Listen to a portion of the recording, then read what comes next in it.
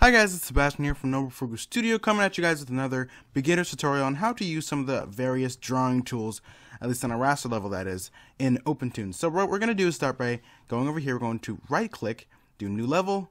We're going to make sure it's on Toon raster level. There are other types of levels. There's Toonz vector, which we'll talk about in another video, and there is raster level. Now I'm going to use Toonz raster level for this tutorial just to keep everything very simple, and this is the level that I recommend for you guys starting out in Opentoonz. So what we're going to do is first we have the brush, which is just a normal paint tool. You have the hardness you can set to make your lines a little bit smoother. You have the smoothness to make your lines a little bit rounder. If you turn it off, you'll probably get the most accurate depiction of what you're drawing. But if you turn it on just a little bit, I like to keep it around 10. It makes everything look pretty nice. A little more than, yeah, there we go. Keep it around 10 and everything will look pretty nice. You have pencil, which is just the hardness will go a little higher, and you have selective, which I'm not exactly sure what means. So yeah, you can have pressure too. You can turn it off if you want to, if you're drawing with the tablet, which I do definitely recommend. The tablet I'm using is the UG M708, so I'll leave that link in the description. Next, you have the select tool. So let me draw a face, and we have the eyes, smile. So if we want to make the eyes actually if you want to make them bigger, you can go to the select tool and you can click this, and all you gotta do is click and drag whatever you want to select. Now I'm on freehand mode. Some of you might be on rectangular. So what you can do with rectangular is click and drag and how big you want to select, and you can make the image bigger. We also have Polyline, which allow you to select like this. So if you tap and then double tap to make the selection, and then you can select whatever you like. So I like to use freehand the most because it's just the easiest for me and the fastest for me when I'm animating. So that's the one I like to use. And that was the select tool. Next we have the shape tool. You can basically, this one's pretty self-explanatory.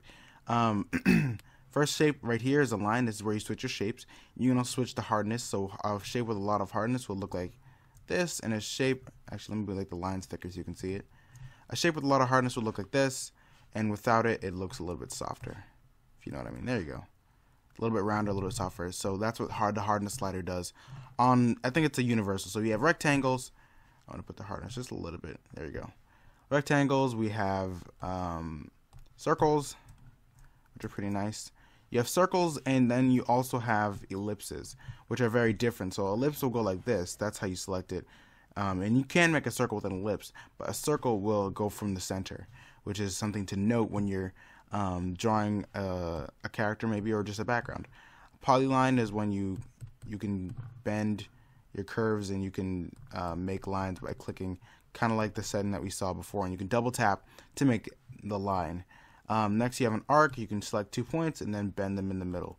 That one's good for drawing backgrounds. Polygon, you could do one. It's just a triangle, I believe. So that's all the shape tools you can use.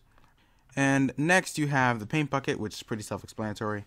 I believe I showed you guys this in the other video. I'm going to go to the palette section, make right click, new style, and go down to black. We can fill things with black. Right now we're on freehand. You can go to normal, fill it. Rectangular, you select the place you fill.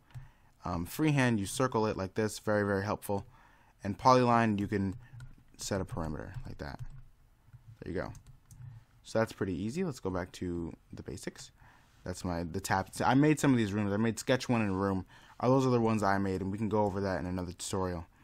Next you have the eraser, and that's pretty self-explanatory also. The eraser will only erase lines. If you want it to erase both lines and areas, you can go over here. Areas are what are created by the paint tool, which is just like the fill bucket, but it's just, you know, kind of like drawing instead of lines. So what Opentoonz distinguishes between lines and areas. So paint tool draws areas because it's used for coloring, and the brush draws lines because it's used for making outlines and line art. So that's pretty much it for the drawing tools in Opentoonz, at least for the raster part. That is, and oh, you also have your color picker too, if you need that. This one with the, yeah, there you go. Color picker is always nice, and you have your ruler, I believe. And there. That's it for the drawing tools in Opentoonz. Thank you guys so much for watching. If you're interested in more beginners videos and learning about Opentoonz, please click the card and leave a like if you liked the video. I'll see you guys next time. Peace.